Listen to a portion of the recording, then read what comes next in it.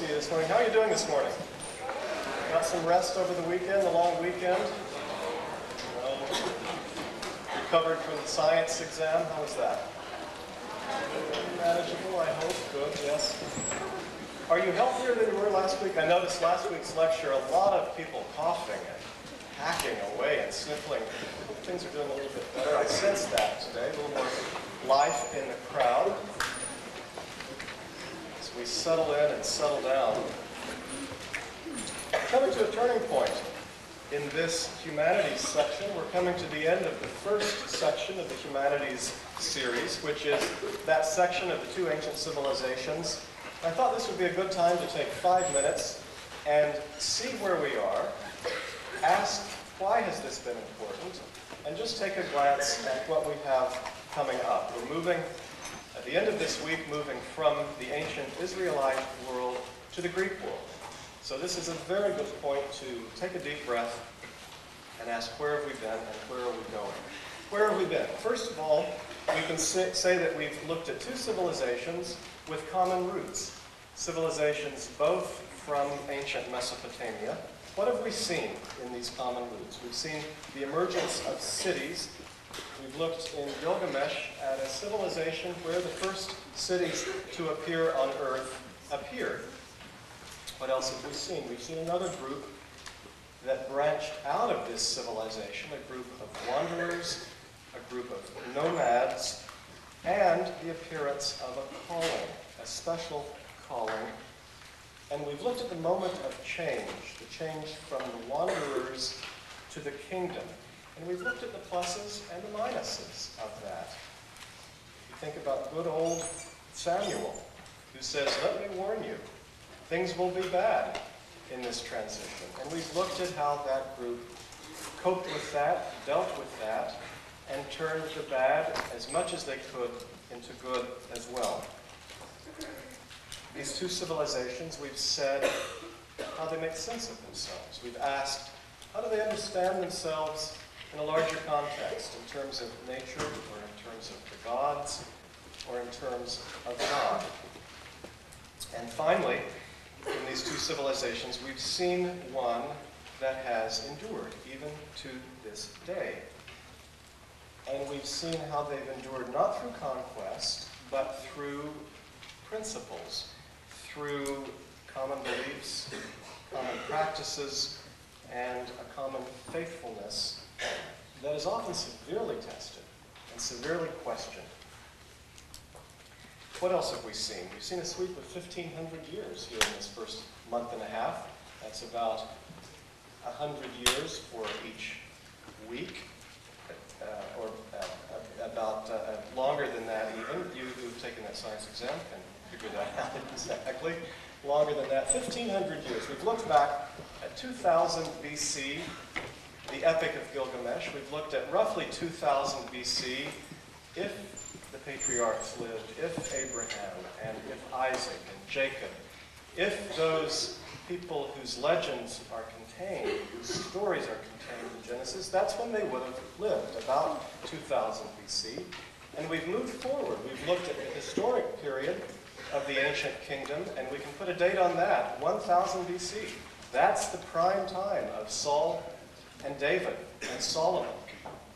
And we've looked at the time of the prophets. Think about Professor Frederickson's lecture, and we think of that date, 586, when the Babylonians invaded Israel and killed and burned and enslaved the Israelites. And we've looked at the response of the prophets to that, and we've heard the questions of Job in that as well. How can God allow this to happen to a good people? So we have looked at a sweep of time. We've looked at the 1,500 years of that period. We're moving toward a period of about 100 years to look at as we move toward ancient Greece. We will be looking at a period, well, roughly 750 BC, the time of Homer, but especially the 400s, as we look at the greatness of that century. Why does this matter? Why does this first month, this first look at the peoples and the civilizations and the works, why does this matter today? Gilgamesh, the epic of Gilgamesh, looks at human questions. When you strip away power, when you strip away comfort, when you strip away illusions that allow us to be comfortable, what remains? That's the question of Gilgamesh, and that matters. What are the human questions? Even when you defy the gods, what remains? What defines our experience on earth in human terms? Secondly, from ancient Israel, why does this matter? From ancient Israel, we have the question, are there principles that should guide humans other than the quest for power? Are there principles above us? Are there principles beyond us? Are there things beyond just greed and power that should guide humans? We've looked at a world the Israelites saw as good, created by a creator who calls it good. We've looked at a world where humans fit in a clear way into that world the Creator calls good. And we've looked at a world in which there are moral commandments, not just laws.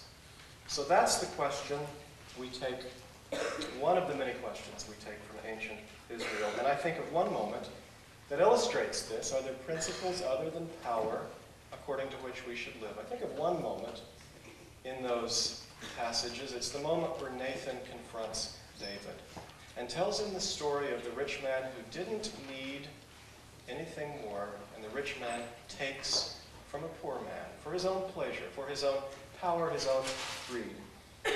David is powerful. He's the mighty king. He has also taken Bathsheba and has been responsible for the death of Bathsheba's husband. But he hears that story, and he discerns the principle. And he says, that man is wrong. And Nathan says, you are that man. And we take from that one episode principles higher than just the quest for power. The events of our world, the events of 1 month ago today, and all the events that lead to all the uncertainties since that event, make these questions, I think, more pressing. Questions about the role of education, purpose, the value of why we gather here every week and why we gather in our classes daily. I think about King Gilgamesh, the man who grasps for immortality blindly and in a kind of unreflective way.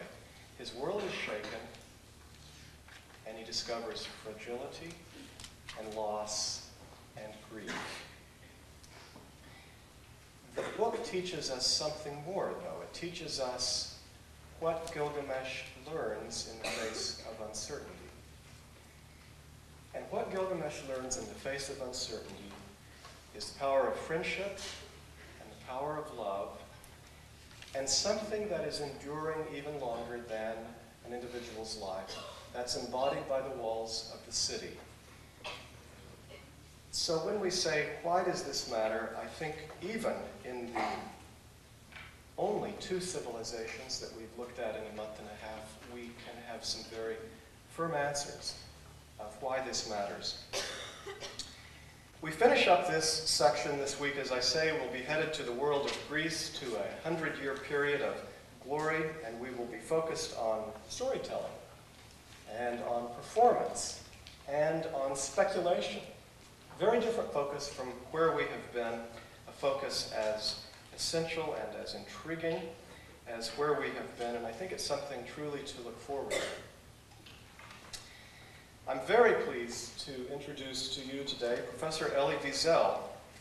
Many of you know Professor Wiesel through that small book, Night, which carries a deep impact. It's a memoir of darkness. Many of you perhaps know that he is the author of many other books and many other kinds of books as well, some 45+ books, novels, commentary on world events, commentary on the scriptures, essays, Biblical Criticism. The second volume of Professor Wiesel's memoirs has recently appeared in English after first having appeared in French.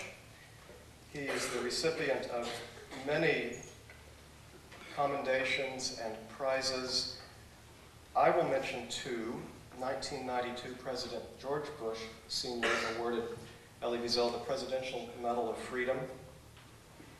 And in 1986, Professor Wiesel was awarded the Nobel Peace Prize. Elie Wiesel continues to be a voice of conscience and a man of true courage in a world that too often puts power above principles. Professor Wiesel is a member of our faculty. He is the Andrew Mellon Professor in the Humanities in the University Professors. Please join me in welcoming Professor Elie Wiesel.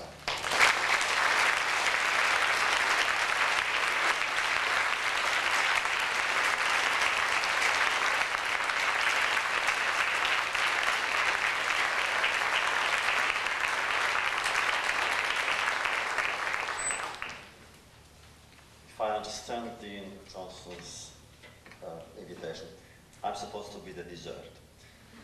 You have already studied all the text from the Bible. I was going to speak, I thought about Job, but you had already a lecture on Job, so why repeat it?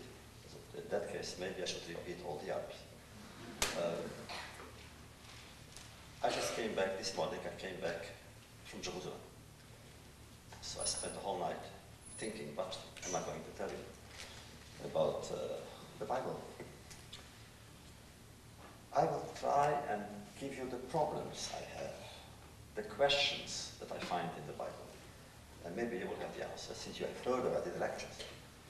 And I have not been here before, not this year anyway. Let's begin at the beginning. I don't understand the beginning. God created heaven and earth. Oh, perfect, why not? Nothing else he had to do at that time. But then he created man and woman. And if you read the text, once he only created man. The other, later on, he created both. And it's not clear. What did he do? Did he create alone, man alone, woman alone, together? So it's a bit confusing. But then the problem really is, why did he create only one man? He could have done anything. The snap of the finger. And we had like 100,000 people. Why one? There the answer is clear. And we have it from the commentaries really, and they're very beautiful. God created actually one man and woman so that never, never, anywhere should a person be able to say, I'm superior to you. We all have the same grandfathers and the same grandmothers. So whether we are from Africa or Asia or Europe or anywhere, we cannot simply say, I'm better than you, that my origins are loftier and more noble. I don't belong to nobility. We all are human beings. If I remember here in America, in our own country, there was a time where it was on a passport or an official document, it was written race. And you said black, white, and that was wrong. There's only one answer to that: human. Race, yes, human.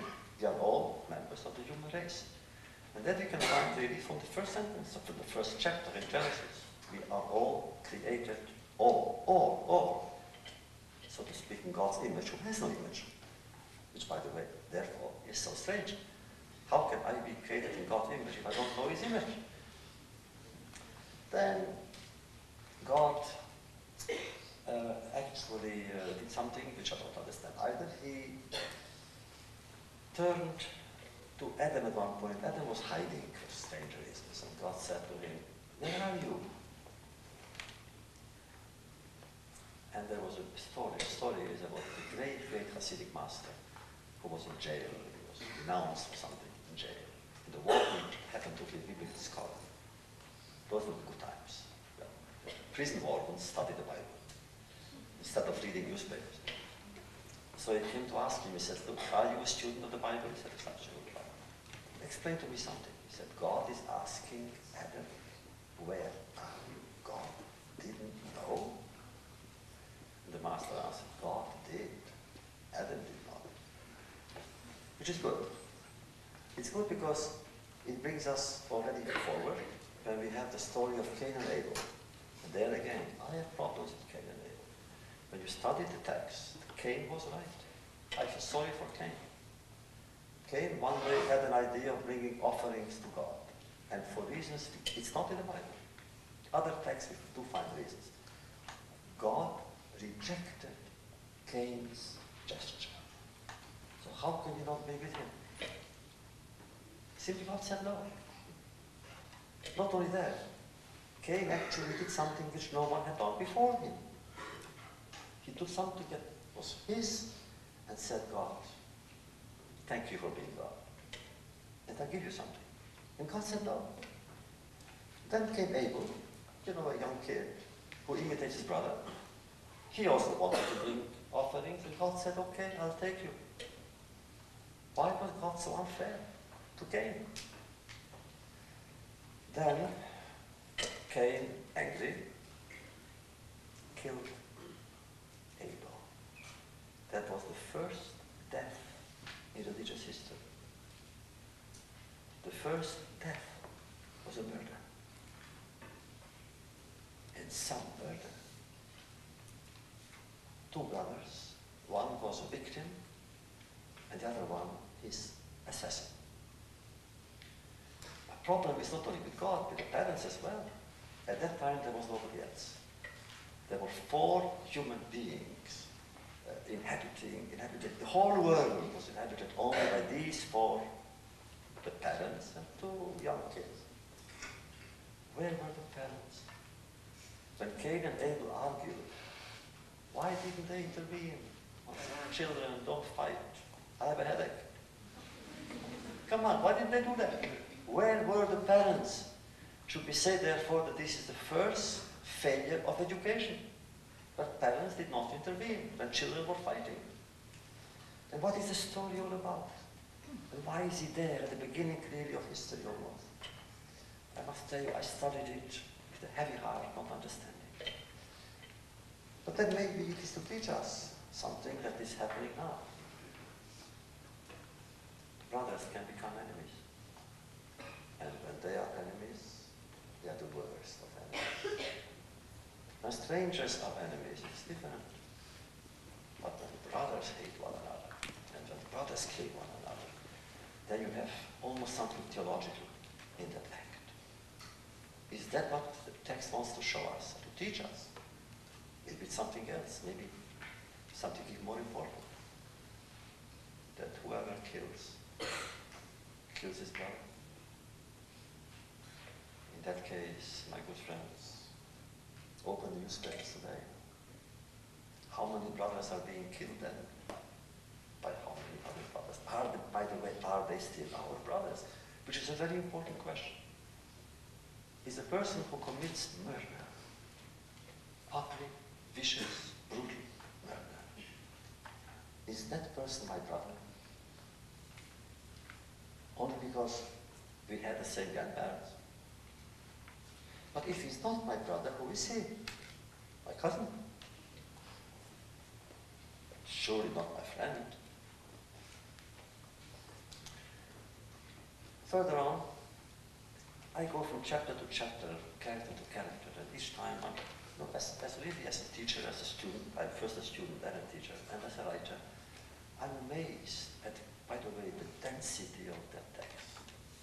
Like you, I've studied the religious texts from various religions. I'm always amazed and full of admiration when I have such a text. But then, you know, we Jews are being called the people of the book. But you know who called us like that? Mohammed. He called the people of Israel the people of the book. And we take that book so seriously that I think like the Quran for Islam, when it falls to the ground, you must kiss it.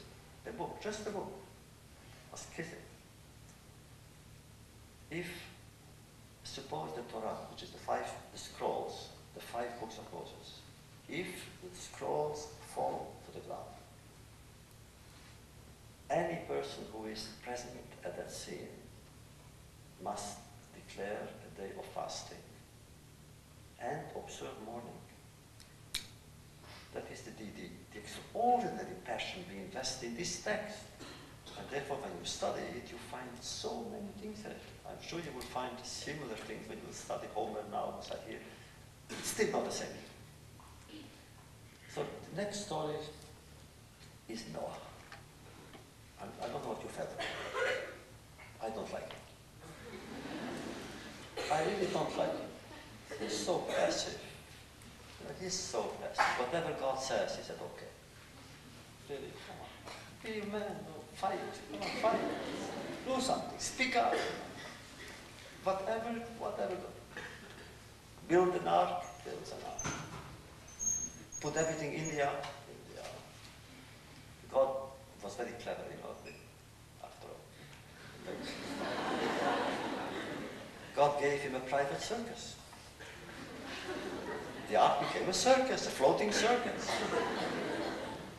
And then when God said after 40 days, okay, leave the ark, you have the ark.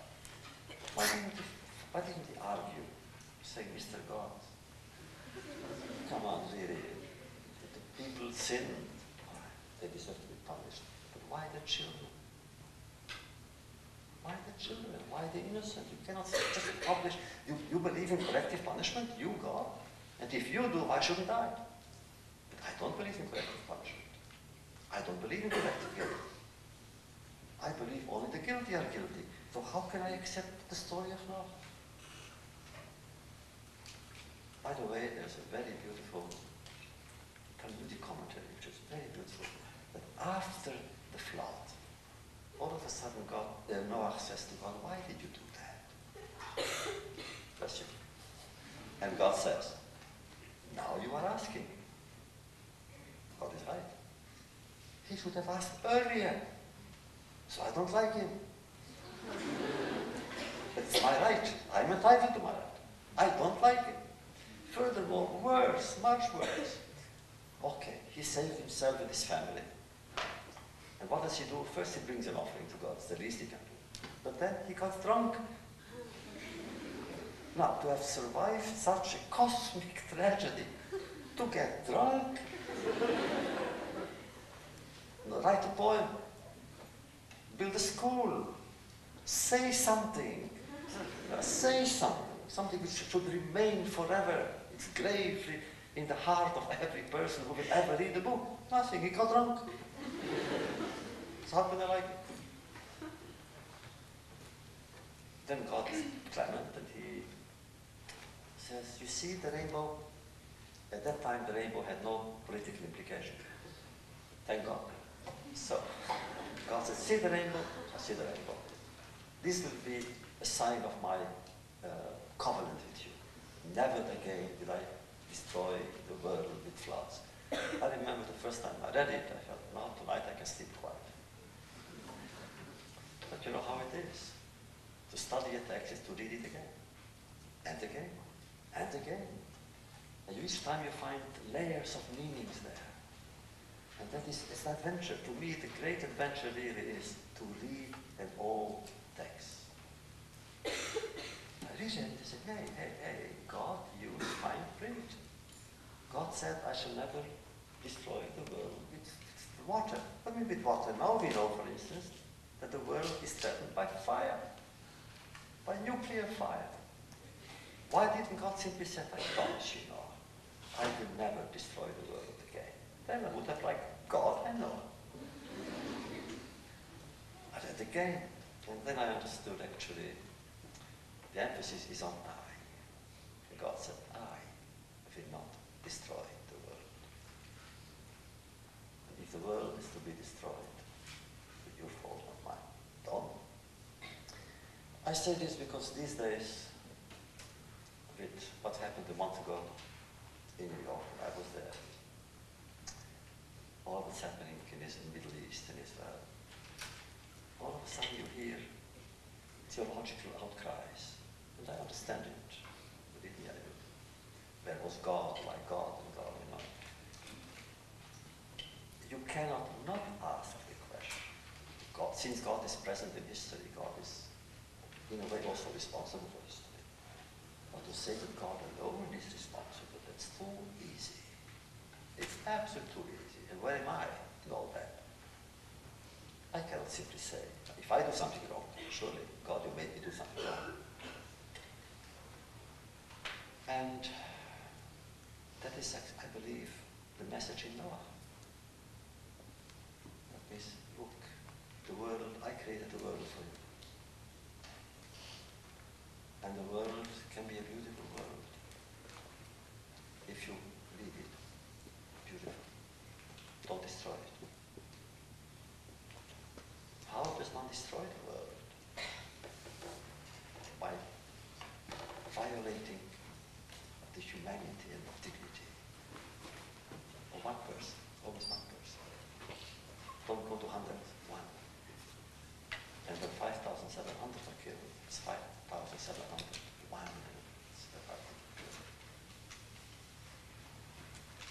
And here we come to Abraham and Isaac. There I have big problems too. The problems I'm sure you studied when you studied that chapter. God said to Abraham, whom he had already tested 9 times, one morning he said, I want you to bring me your son Isaac as an offering. And Abraham said, okay. Once he gave it, okay. No, it's everything around that. That, by the way, Kierkegaard, which I'm sure you have read, in Fear and Trembling, he is probably one of the best who dealt with that problem. Everything in that story is so pure, so tense, with meaning. It's really fear and trembling. You fear for everybody. You fear for Isaac, you fear for Abraham, you fear for Sarah, and you fear for God. What kind of God is this who wants a father to kill his son? How can God be God if he asks for that? Sarah, you know, is the one that I like most. Because she was asleep when Abraham left. Abraham and Isaac left. But Abraham and Isaac left in the morning because it was clear that Sarah, being awake, she would never have allowed Abraham to do what he was going to do. And so she was asleep. And for 3 days and 3 nights, Abraham and Isaac, father and son, almost hand in hand, silently went to Mount Moriah. Silently. Only once or twice, there was a kind of short exchange when Isaac says, you wanted me to come with you to bring a sacrifice, but where is the lamb? You cannot sacrifice it without the lamb to be sacrificed. I believe that Abraham from the very beginning knew he wasn't going to do it. He would not do it. And there, this is not the time for it. I could bring you all the texts, written in the commentaries, to prove my point. It was a double test. Just as Abraham was testing, as God was testing Abraham, Abraham was testing God and saying, let's see if you really want me to go through with it. Therefore, in the middle of the chapter, when a voice from heaven said to Abraham, oh, stop. What do you mean? A voice from heaven? Why not God? God asked Abraham to go and kill his son. Slaughter him. The knife was ready, the fire was ready, the altar was ready. And all of a sudden it's an angel? My answer is because God was embarrassed. He lost the fight. And therefore, in all the commentaries we find extraordinary dialogues. Abraham in the commentary says, oh no, you told me, God, to do it, I'm going to do it, unless. And then Abraham sets conditions. Unless you satisfy my conditions, I'm going through with it. And let's see what will happen. So God gives in. It's one lesson. God gives in occasionally. You may stand up to him. But only when it is for someone else's sake, not for your own. And here we come to Job. Job is, in our tradition, compared to Abraham. Strangely enough, of all the people in the Bible, Job is compared to Abraham, with one difference. Abraham was tested, Job was tested. Difference is, Abraham, when he spoke to God, and he quarreled with God, it was to save Sodom. Sodom was not inhabited by just people, by nice people, by hospitable people. If Abraham came to the defense of Sodom, he came to the defense of the sinners of all the sinners, the worst of all people. And he took God to task. Job protested only when he was involved, when he was victimized, when he suffered. That's a difference. But nevertheless, Job's questions are good questions. When you study Job, as you have, you really wonder what is happening in the whole story there. What was it? A game? A gambling match between God and Satan? God couldn't have found another contestant, another interlocutor. God should play with Satan. And what was the game about? About Job, who was a fearful man, who was a God-fearing man, a just man. There was no way of thinking that the text tells us that Job was not a perfect human being, an example to all human beings. And God said to Satan, go ahead and do what you want with him. And it's not as simple as that. Even that is not as simple, because who were the real victims? His children. His children died because God and Satan had a game.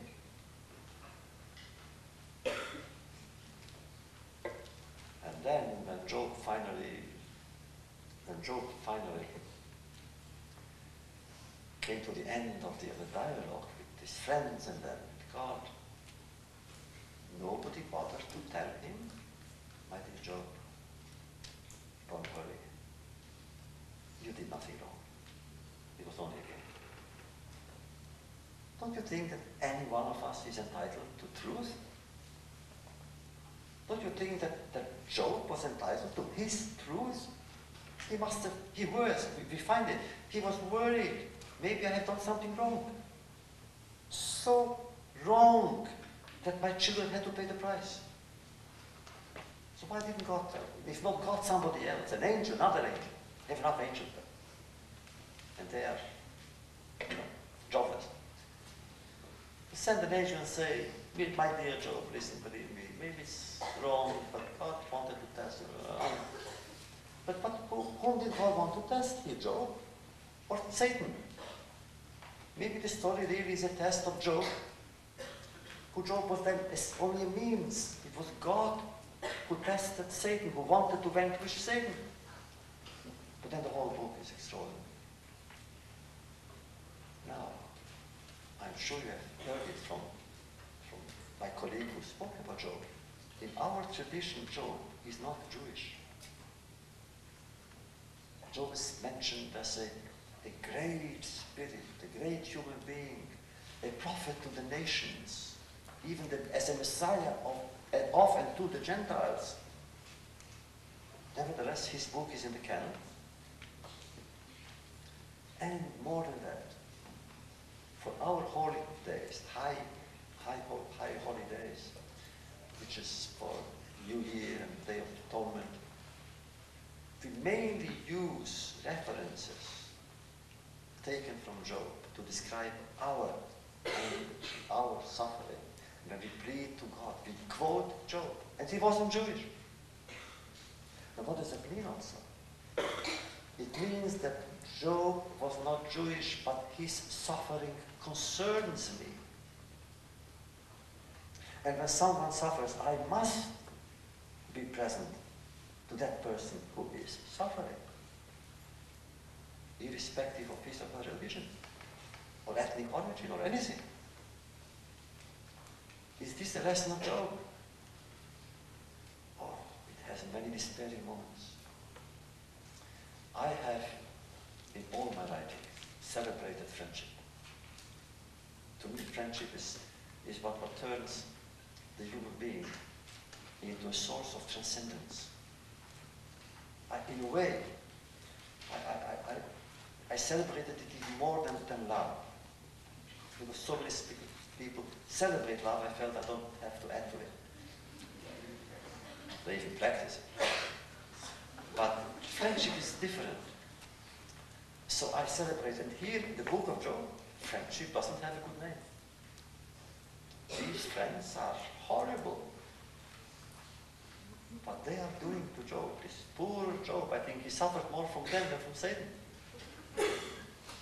He suffered, and they explained to him he suffered. What did they say? Come on. You suffer, that means that you are guilty. He said, guilty of what? And they said, me, I don't know what. But you are guilty because the proof you suffer. Thank God that God himself, at the end, reprimanded his friends. He said, I don't need you. Come on, I don't. If you are my defenders, then vote for me. I don't need you. And he turns, therefore, and becomes a friend again of Job. What about Job himself? Did he keep his faith? Did he lose it? Temporarily. Faith in whom? Faith in his friends? Surely not. Faith in God? Faith in the future. So at the end, we have this Hollywood story that he married again, as if, well, by the way, he didn't marry again, but he simply went back to his wife, who is the most subtle and beautiful figure in the whole book, by the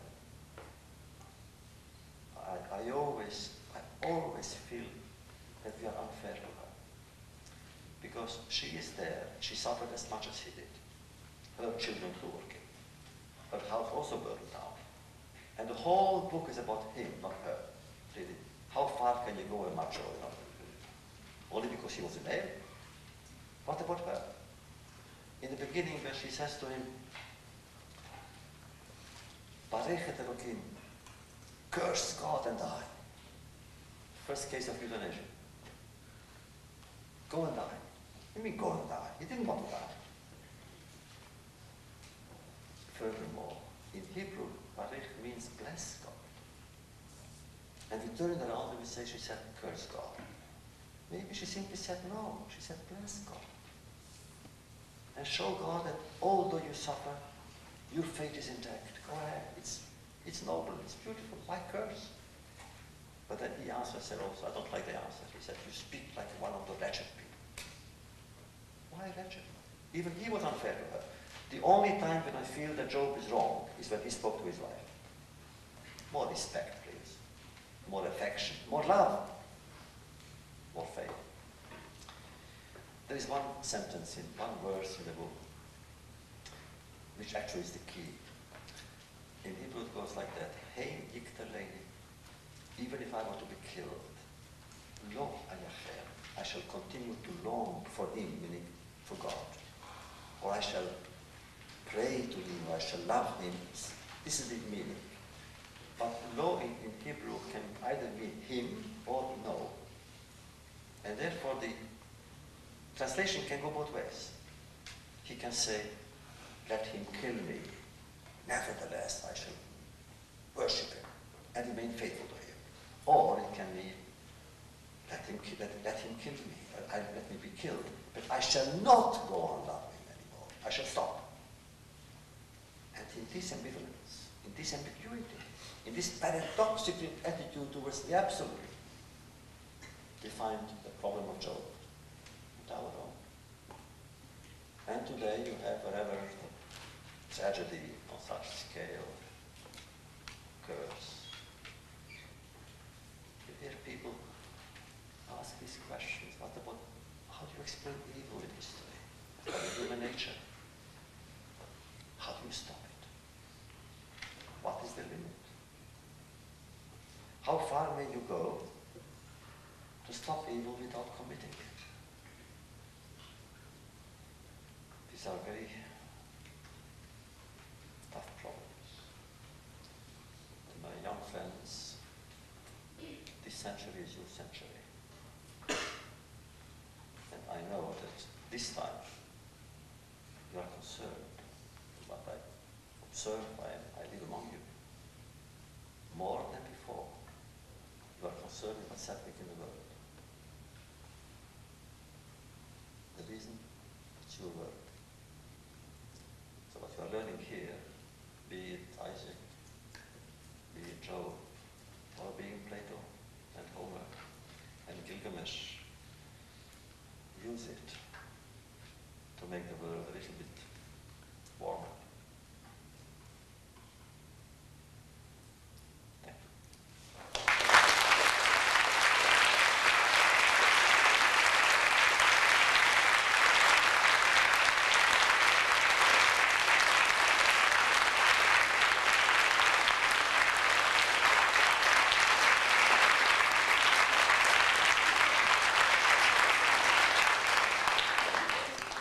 Questions? Or answers?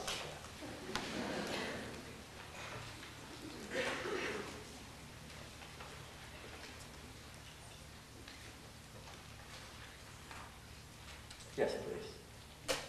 Give me your name. Amy, tell me. Do you find that it's necessary to reconcile these poems with scripture, or do you think it's possible to believe very firmly in it without ever achieving the answer? I'm not sure it's necessary. The question is about answer, about reconciling all the difficulties in biblical text, for instance, right? I cannot reconcile them really, because all I do for myself is I deepen the question, and the question each time becomes deeper and deeper, but I don't have the answers. I can have a superficial answer. The question is eternal. The answers are not. Nevertheless, we must continue. Yes? Do you think, Your name. oh, okay. Kate? Do you think God loves the people he's created? Does God love the people? You think I can speak for God?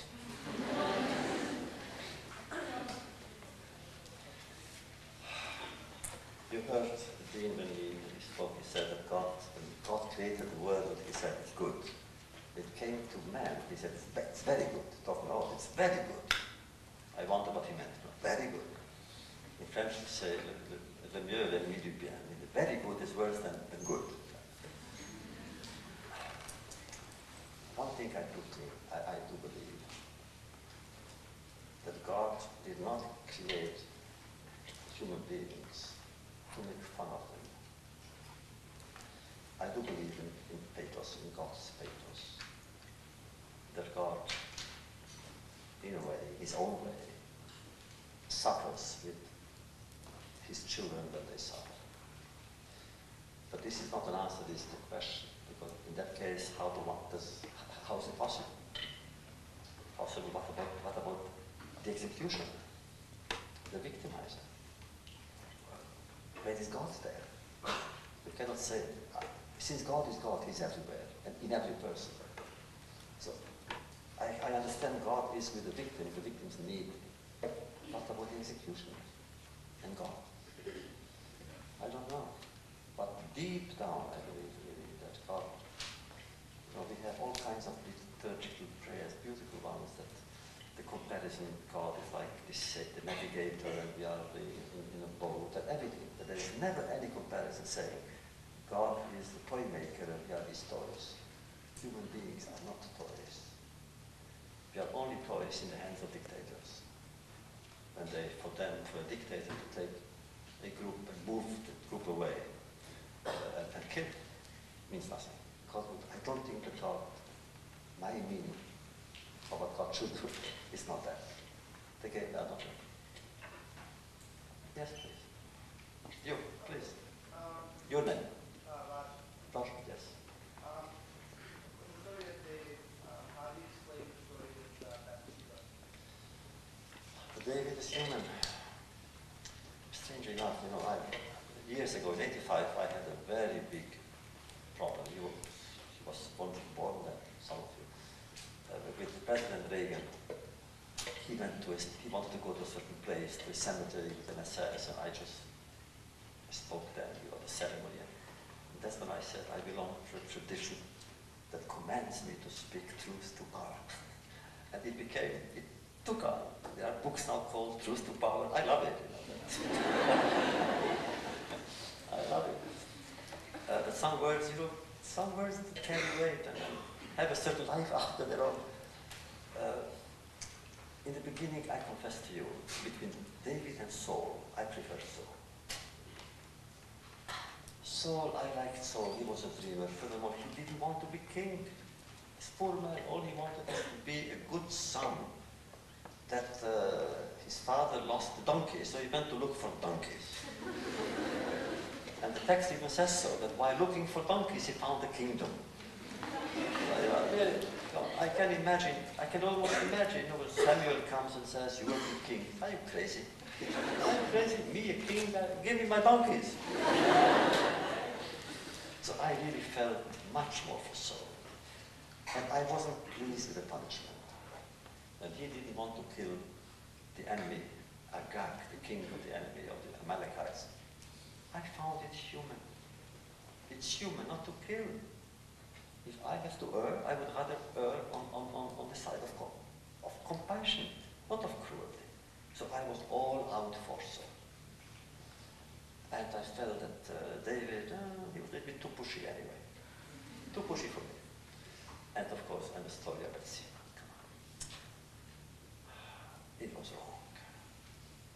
Not only to take Bathsheba, but to send her husband with his death sentence in the envelope. Death sentence. No, as if he wanted to push the absurdity, the cruel absurdity to the end. He gave him his own death sentence, and he said, give it to the officer. But of course it was written there, send it to the front line, so he could marry Bathsheba. But he was punished for that. He was punished. He couldn't build the temple.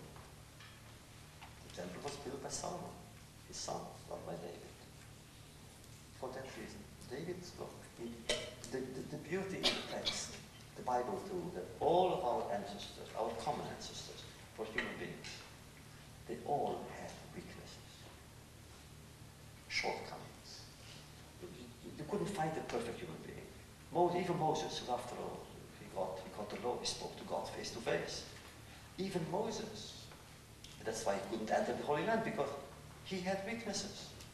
Which means a human being who doesn't have weaknesses is not human. And a human being who is not human, something is wrong with that person. And therefore, I think David really was the king of kings, actually. He was the king, the Messiah must be his descendant. That even David could transgress the law. Even therefore be careful. So he was not such, but nevertheless, why do I like him? First, because he was a poet. Solomon wrote philosophy, the Ecclesiastes, but David wrote the Psalms, poetry, sheer poetry.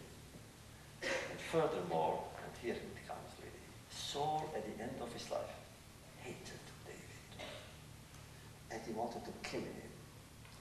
Had Saul caught David, there is no doubt that he would have executed him. There's no doubt. David could have killed Saul more than once. Remember when he entered the tent and even cut a piece of it? And David didn't. So therefore David actually, in spite of his mistakes and his weaknesses and his shortcomings, remains the greatest.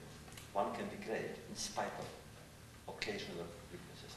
That doesn't mean that I am now on the side of all our presidents who do occasionally do certain things, But yes, who is? Please. I can hear you. Megan? Yes. Yeah, I was just wondering how you rationalize your faith in a compassionate God in Christ and how then telling us he doesn't very rationally rationalize God who is not really rational. Again, I have problems with God. If you have had the occasion and the time occasionally to read some of my writings, I have not made peace with God. When I was younger than you even, I was very, very religious. You cannot, in America, you cannot imagine what it meant to be so religious in my little town, where there was nothing but, to me, it was nothing but God. All my studies, don't take an example, I couldn't care less about secular studies. So don't follow me. You cannot imagine, for me to study mathematics or geography was so horrible. Why do I care that 2 times 2 is 4? Well, let it be 5. Makes no difference to me. 5. That's geography. But except 1 month usually before the exam, you start quickly rehearse, quickly everything, and the moment I passed the exam, I forgot everything there. My life really was only with religious studies.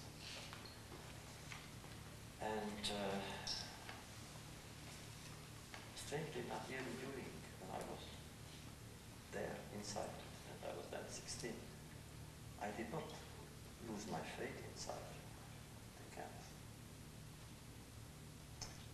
I had a co-worker, and I remember him because I saw his neck only. We would carry rocks. And he used to be, before the war, he was the head of a yeshiva, of Talmudic school. And I had known enough to study with him, that he became a teacher of mine then. While we were working and carrying these stones back and forth, we were studying Talmudic texts. Someone managed to sneak in a pair of phylacteries. And my father and I would get up very early in the morning to stand in line, rather asleep, and say the prayers of the phylacteries. So even then, it's only later, after the war in France, I really became less religious as before. I studied, I took the tractate of the Talmud, and at the page that I had left, wanted to continue. As if it were, on my part, a kind of desire to show God, look, I have to tell you something. I will continue no matter what. Later came the crisis. You call that in psychiatry the latency period. Latency period was over, then it breaks out. So all my questions I had, I said, all of them remained open. But what have I learned? If I have problems with God, it should not affect negatively anyone else. Because I have no right to make anyone suffer simply because I have problems with God. Which means I believe now that the Bible, the text that you have studied, is really a guide for human relations. If I want to come close to God, I have to come closer to you. If I move away from you, I move away from God. Whether God likes it or not, I'm not there. I don't know. It's a painful statement, that's the truth. When in college, All of you, only girl students have questions. I must tell you something. What is your name? I'm sorry. Forgive me. It was a good question. I'm sorry. Because there are so many. Look at the... I didn't hear your name. Holly. with everything that you've seen and everything that's happening right now, do you think that mankind, like as a whole, is moving, or is it possible in this world for us to achieve peace, or not fighting, or not killing? I wish I knew more. Really, I am not a general. I met generals. I don't know anything about military matters. Instinctively, I'm against violence. And I believe so much in dialogue. I think words are more important than deeds in that case. If I want to do something, I don't have to kill or to inflict injury on anyone. I want to speak. But then, when language fails, violence becomes a language. And I'm convinced that that's why violence has set in, because somehow we haven't found the real words. Is there hope? I'm teaching a class now, two classes, one in literature and one in philosophy, and the title is, I told you, In Despair and Hope, from antiquity to modern times. And despair is all around us. Hope. Where is hope to be found? So we try to find it, of course, in texts. But the text in itself is not enough. I can find it in the text if we study the same text, shouldn't I? That somehow the fact that we study that text together, that it brings us closer, that would be already a spark of hope. For the moment, I'm going around with a very heavy heart. I owe you my sincerity. I don't see where we are going. What happened in New York, and what may happen, we live now in the second shoe, the third shoe to drop. It won't end, it will continue. And then what? What do they want to prove? I don't know what they want to prove. Those who do these things, I don't know. So I've rarely felt really as not hopeless. I force myself to have hope. But as lost, I don't know where we are, where this century is going. I was convinced that the 20th century, when it ended, it will force new century to be. It will force, because of the weight of its memories, the weight will be there to force you, you young people, find something, be imaginative. You force us to be better. You don't want a century like the 20th century, with absurd killings. And here you are, all of a sudden, the key word the last 10 years were globalization. And now we have global fear and global terror. My God, we talk now about bacteriological terror every single day. I was going around with that fear for years. I was afraid of terror. I was terrorized by terror. And therefore I worked on it. I did a real research on that for myself, first of all. What is terror? Where does it come from? When did it begin? Was Caligula a terrorist? And, Robespierre, what is the difference between Robespierre and Caligula?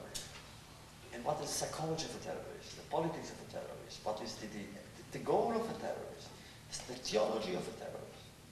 And some 3 months ago, I offered it, I wrote an essay, and I offered it to a weekly in France called Le Point. The editor-in-chief is a member of the Academy in Paris, which I'm the president, called the Universal Academy of Cultures in Tours. He said to me, Elie, come on, now, what do you want to write about this? It's not topical, I said, nothing, nobody cares about that. Well, now he published it because it's me. He said, I published it because it's you, otherwise I wouldn't have published it. No one wants to read about that. And then I've met, in my work, I have met many presidents. I served under 5 presidents here. And when I go abroad, I meet presidents and prime ministers. For the last 12 or 15 years, each time I meet a president or prime minister, I ask him that question about terror and nuclear terror and bacteriological terror. And nobody had come up with an answer of how to prevent it. Now I think they are working very hard on that. But what a price to pay. And yet, if you read my books, my favorite expression is and yet. Which means, and yet, look, it's bad, but we cannot live it like that. It means we must invent hope. Camus said that when there is no hope, we must invent it. So we'll invent it. You don't want to say that. I say it, of course I say it. Like, you say that to President Bush or anyone else in his political power. Like, you tell them that and violence. I do. Of course I do. What do you think I'm going to that? Not about a good meal.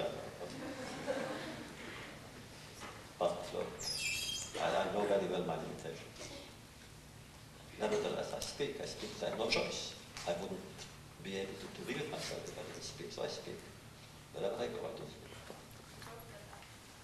Job. That's right. That's right. That's why Job remains, you know, we spoke with your dear before. The beauty in this, in Job especially is, we need Job for his language. We need him because he gives us words. You know, strong. We use his words. Yes, please. I can't see. Just, yes, Cassandra. What do you think that the Bible has to offer either to preserve Oh, I would simply say study, really. This is my whatever the answer is, study is its major component. Before the non-believer, or even the believer who doesn't study the Bible, is losing something. The same as a non-believer. I would say to the non-believer, read it. Study it in depth. I mean, you will find, first of all, beauty in it. If you study the Bible really, there is so much beauty in it. Cruelty, by the way, too. But the text about it is very beautiful. As a literary text, and as, of course, a philosophy, a text of philosophy. In the text and in the question is people who are attacking, the people who are defending, the people who are counterattacking. And I was just wondering if you could speak on the way David, as a leader of Israel, while with the Philistines, while he was in that country, he did not have to defend his people by going out and attacking and annihilating villages and things, and making sure all the people in the village were dead, so that they would go back and tell them that they were surrounded. I don't think just the comments on the complete annihilation of the village, but just the attacks themselves. Do you feel that they were like completely wrong, or and I don't just mean in the sense of violence, but I mean in the sense of today, is it right to attack an enemy just because they're an enemy? Today, there are two different stories, although there are one story, of course, about attacking and counter-attacking, but what is defense and what is offensive, right? In those times, in antiquity, it was like that. But the Philistines were kind of hereditary enemy of the Israelites. And it was life or death. Maybe it should have been, okay, go ahead, take it. But they cannot. Because David, and also remember one thing, that David, as a king, anointed by God, had a mission. It was God's word always saying, go and do this and this, through Samuel, by the way, always through Samuel, go and do this or that. But, or the other prophet, or Nathan. Now, today is a different story. Today, I don't know what to do with truth. Because I don't have access to the intelligence sources. I don't know what it means to counterattack, to bring ships and hundreds of thousands of people and so forth to Afghanistan. Maybe if I were a general, I would not speak that way. I don't know. One thing I do know, that those terrorists have to be stopped. Because what I hear now is that they are preparing the bio-terrorism. My God. I don't want even to tell you what I know. I have a friend who is a Nobel Prize winner in chemistry and biology. And if I began being so concerned, obsessed with that, it's because of him. He is a liberal like myself. He's involved in human rights like myself. And one day, I said to him, no, I'm afraid of nuclear terror. He said, no, don't worry. Nuclear terror can be discovered because we have the machines, the instruments to discover a nuclear reactor or even a nuclear bomb. The Geigers, I don't think they want. Not biological warfare. And what he told me, I don't want you to know, it's too horrifying. So therefore, they have to be stopped. If I were the president, I don't know what I would do. If I knew all that, he knows more than I do. So therefore, I only hope, my great hope is that they will be vanquished, and somehow innocent people should not die. And I would even try. If I could, I would simply take them into prison. I'm against capital punishment. It's not easy. It's not easy because now we are dealing really with a few people who can do maximum damage. Because of in the Bible, the Genesis, you speak about this, what is it called? The sword, which is a double sword or something, double-edged sword. That is, science today is a double-edged sword. It can save and kill faster than at any other time in history. So on one hand, in medicine, I love the medical schools because really they save life. On the other hand, look what science can do with one way of using, let's say, certain biological law. That's why I'm very hard, but I don't really have that good answer because I don't know. One more. How do you respond to those who are arguing that God is not like history, that the whole language surrounding God is genetic, it's helpful for us to get something sort of static? In the medieval times, the philosophers tried to prove God's existence, and I always found it ridiculous. If you can't prove, that means you don't believe it. It's faith. If you have faith, then the question is answered. And if you don't, that is nothing. Nothing rational. I found in philosophy, and I was a student of philosophy, I found absolutely no rational way of explaining God's existence. So if somebody doesn't have faith, I respect that person too. I'm not God's policeman. Really not. The person has faith. If that faith is an enveloping faith of solidarity, meaning when I say my faith is faith, that person says, look, I don't believe in God. Well, as long as you don't want me to be like you. But the main thing is you are again. Thank God you are young, beautiful and good, eager to learn. Try to see in somebody else's fate a way of affirming his or her humanity just as you try to affirm yours. It's not the faith in God that's so important. It's only the faith in one another, your neighbor, the person who speaks behind you. I don't want, I wrote it one of my phrase, I don't want a person to see an enemy in a passerby.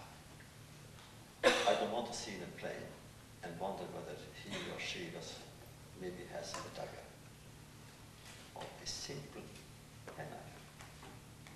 I don't want that. I want to smile at the person who's next to me and to talk to that person and listen to that person without